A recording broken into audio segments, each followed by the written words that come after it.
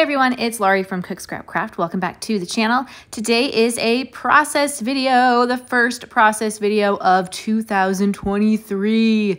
Feels really weird to say that. I'm actually recording this voiceover in 2022. So good job me for being ahead of the game and having all of this stuff pre-scheduled so that I can enjoy the holidays and not worry about trying to get scrapbook content out for you. I did it all in advance. So yeah, I hope that means that 2023 is going to be also a productive scrapbook year, I guess, or that I'll at least be a little more organized or get caught up, or I don't know. But yeah, as I am looking through all of my scrapbook stuff, I'm like, what I need to focus more on purchasing embellishments. I always need more embellishments.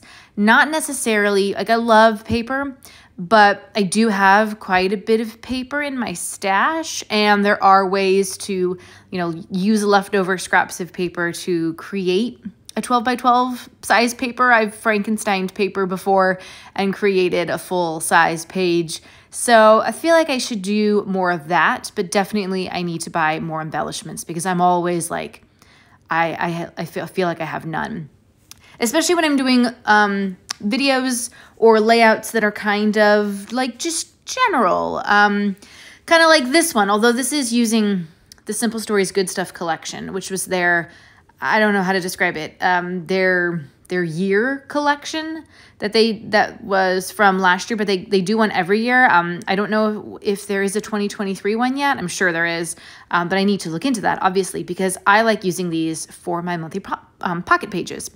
So normally there's a whole collection of 12 by 12 pattern papers, and each one is a month. All right, so the January papers I used for my January pocket page, February papers I used for my February pocket page, but I don't always use the full 12 by 12 piece of paper because I'm doing pocket pages. So I'm cutting it up. I sometimes have pieces that are left over. And then I also had someone send me some of their leftover Simple Stories Good Stuff collection to play along with. And so I'm like, you know what? I can take some of these leftover pieces and create its own layout. So that's what I'm going to try to do here. Obviously, I've got a sticker up there that says July. These photos were taken in July. They are photos that were supposed to be part of the pocket page for July, but I had too many photos, so I had to take some out.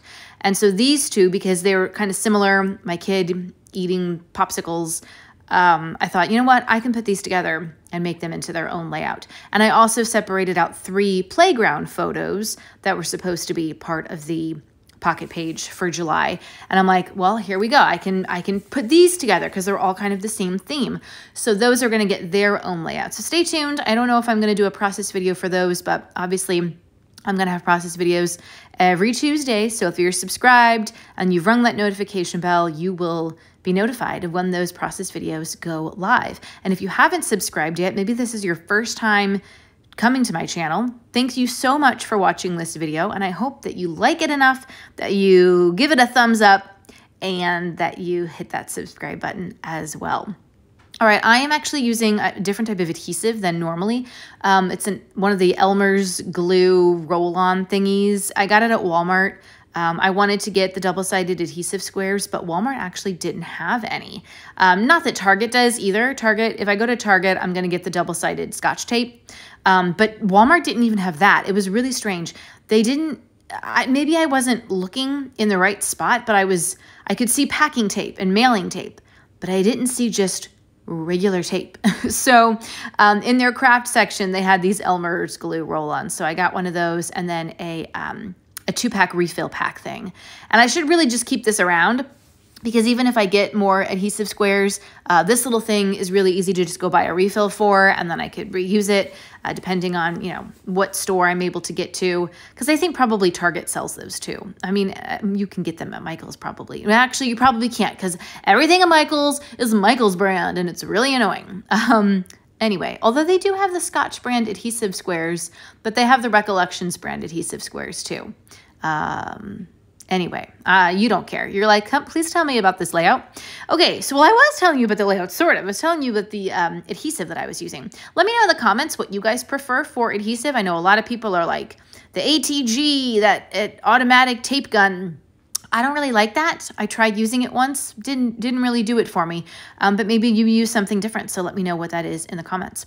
All right, so I'm taking a lot of some of the extra embellishments. So I bought like every embellishment that was part of this collection. So I don't mind using some of the embellishments on this one-off layout because I know I'm gonna still have a whole lot to put on the rest of the pocket pages that I am doing for the rest of 2022.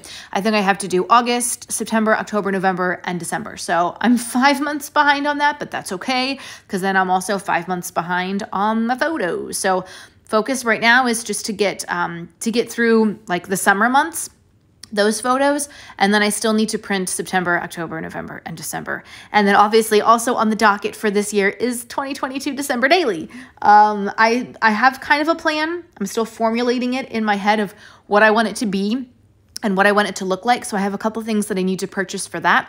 But if you're interested in knowing more about December Daily, let me know in the comments because I think I might do like a live scrap where once I get all my stuff together, I'll kind of like go through for like an hour of putting some of those pages together. So if that's something you'd be interested in, or if you just want to scrap along with me and chat in the chat, that would be cool too. So let me know if you want to do that sometime, and I'll try to get my act together and get all my stuff together and make it happen. So basically, because these are popsicle pictures, I used an ice cream sticker. This is a very summery. I feel like the colors of good stuff are have a very summery feel, even though they're supposed to go through like January through December.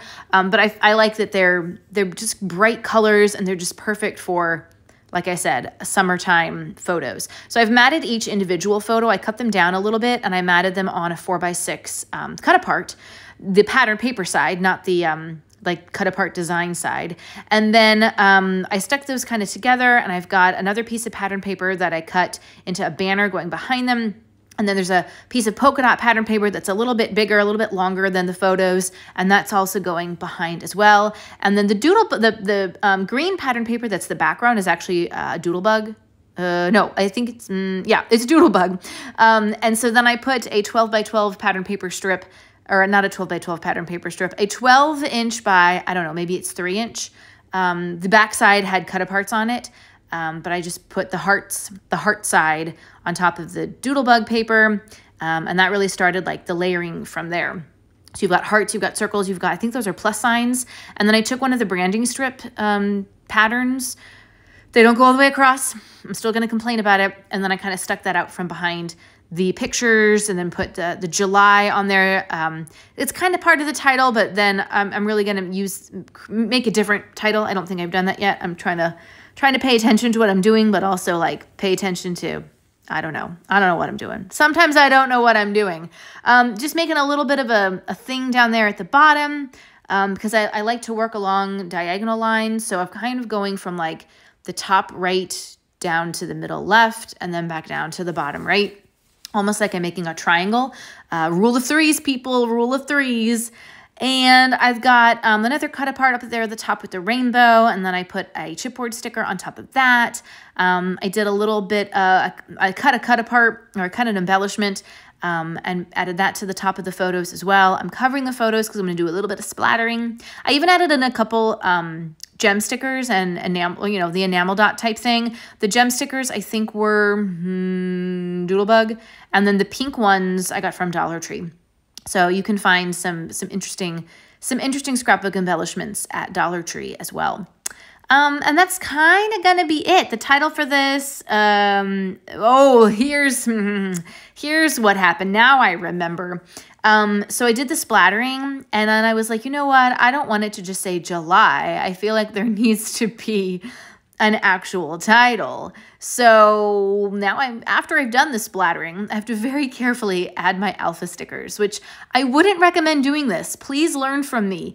The splatters always go at the end, or maybe like just for, let it dry first and then come back and do the title.